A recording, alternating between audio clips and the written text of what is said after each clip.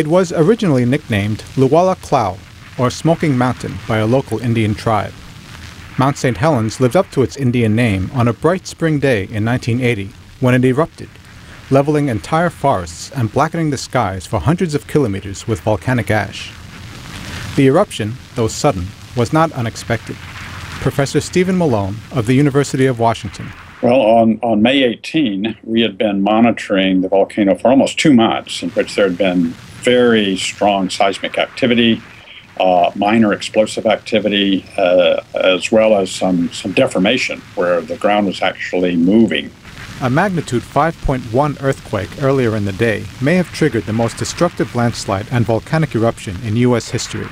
Unlike most volcanic eruptions, the lava and magma did not shoot straight up, but laterally. We think that the lateral blast in this case was due to the asymmetry of the magma coming into the volcano.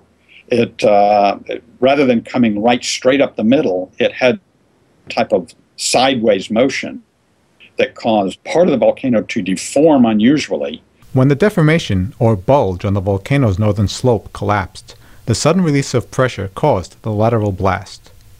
The massive landslide and eruptions leveled 500 square kilometers of forest and killed 57 people. It also killed almost all the plant and animal life in the blast zone. Almost, but not all. Mount St Helens monument scientist Peter Frenzen. The eruption happened in mid-May, at a time when the high mountain environment essentially was under snow in many places. Also, the plants throughout the area were in a wintertime condition. They had died back to their roots. So underneath the 1980 ash and blast deposits, there were many living plant roots and burrowing animals that managed to survive in protected pockets throughout the blast zone.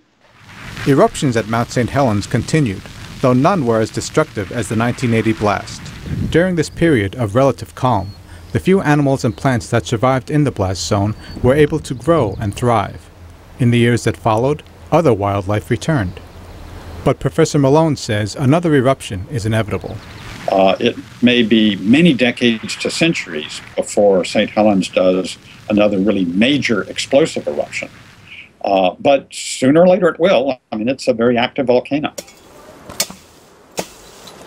2 years after the eruption, Congress set aside about 45,000 hectares around the mountain as the Mount St. Helens National Volcanic Monument for research, recreation, and education. As the land is left to heal without human interference, it has become a living laboratory in which scientists and the public can observe the amazing return of life to the area, in the shadow of a volcano that will likely erupt again. Ernest Leong, VOA News.